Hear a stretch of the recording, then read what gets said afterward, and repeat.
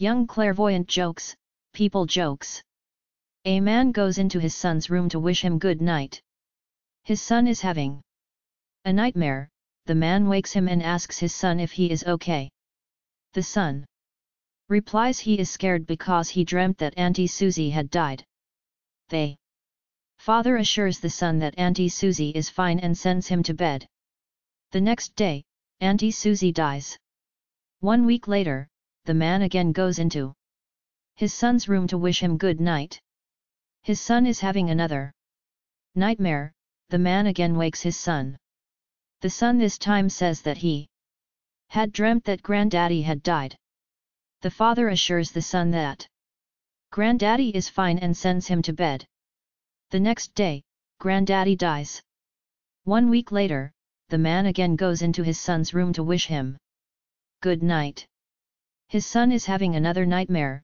The man again wakes his son. The son this time says that he had dreamt that Daddy had died. The father assures the son that he is okay and sends the boy to bed.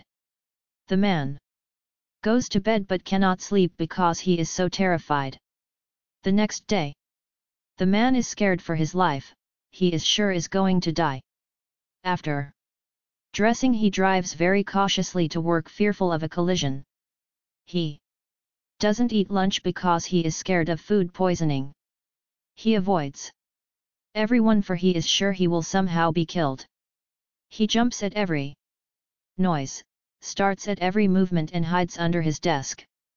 Upon walking in his front door at the end of the day, he finds his wife. "Good God! Dear," he proclaims, "I've just had the worst day of my entire life." She responds, "You think your day was bad? The milkman dropped dead on the doorstep this morning.